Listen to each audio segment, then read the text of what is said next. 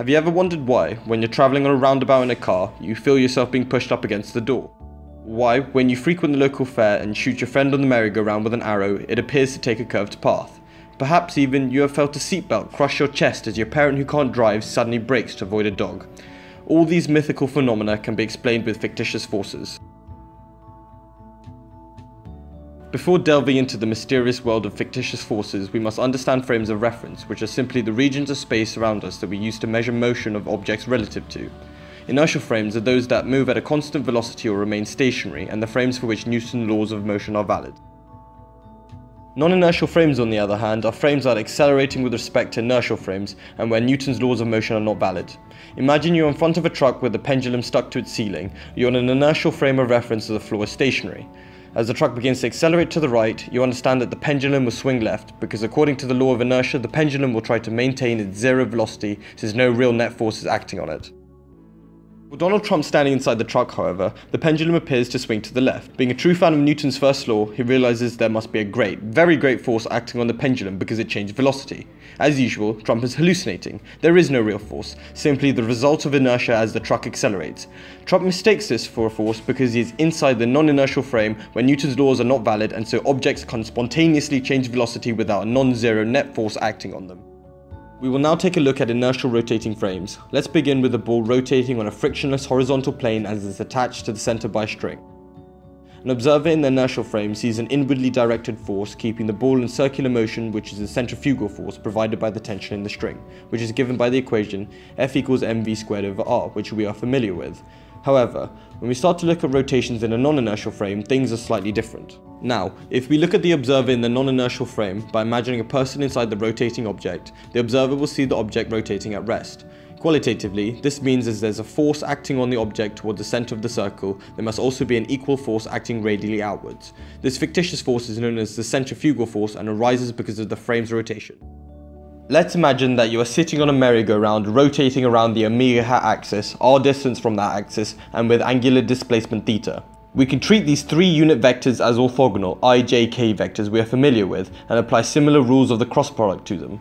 For an outside observer, we can deduce your position as well as its change over time using polar coordinates. By using this method, we can arrive at results for what d omega hat dt and d theta hat dt. We will use those equations later, but for now, let's look at your change of position when sitting on the merry-go-round, in your perspective. Notice when differentiating your position, we'd get one term which is your velocity with respect to the rotating frame, and in this case, it is 0 since you are sitting. Using results we have obtained from above equations 1 and 2, we can obtain your change of position. If we differentiate again to obtain the second derivative of your position, which is acceleration, we would get omega cross r. Using the right hand rule, we could find out that the acceleration points towards the center of the merry-go-round. Sounds familiar? Yes. This is the centripetal force, and the only one that the outside observer could see. But then, why is it that in your perspective you are not moving, despite the centripetal force, in this case friction, pulling you inwards? That is because of the centrifugal force arises in your perspective only, and its magnitude is equal to that of the centripetal force as well as direction pointing radially outwards. There is one other fictitious force that also has a profound effect on our everyday lives, and it's called the Coriolis force, which arises when an object in a non-inertial frame is moving. So consider this point particle called P. As P starts to rotate about the origin with angular velocity omega in the counterclockwise direction, it also starts to move in the positive radial direction with a velocity v. In the inertial frame, the tangential velocity at distance r1 from the origin will be omega r1. As the particle is moving outwards, the radial velocity v is still the same, but at the later time when the particle is further away at distance r2 from the origin, the tangential velocity is higher in order to maintain the angular velocity. There must be a force known as the restraining force acting in the tangential direction as the particle is accelerating along this direction, which is needed to maintain the particle's circular outward motion.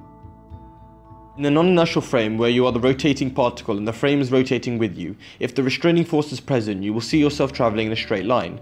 This means that, as you see yourself in equilibrium along the horizontal direction, there must also be a force acting on you in the opposite direction, which is the Coriolis force. If we now were to remove the restraining force, the particle no longer sees itself in tangential equilibrium and has a net force acting to the right. This gives rise to the rightward curve of the arrow in the beginning of the video as seen by an observer in the merry-go-round. You might already be asking yourself, since we are living in a non-inertial rotating frame of reference all the time, shouldn't we see the effects of the Coriolis force? So consider this. Let's start with the Earth rotating in an anti-clockwise direction with angular velocity omega.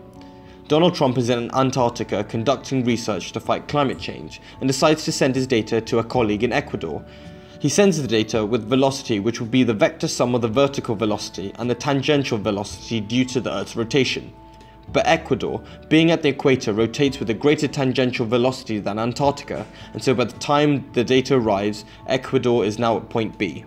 According to an observer in the non-inertial frame, the Coriolis forces displace the data to the left. But there is no real force, it is only an effect caused by Ecuador rotating faster than Antarctica. By using a similar example, we could show that the data would be deflected to the right in the northern hemisphere, which explains why the shells from the Paris gun in World War I always fell around 1,300 meters right of the original target. Or as Lisa puts it, in the northern hemisphere, water always drains counterclockwise.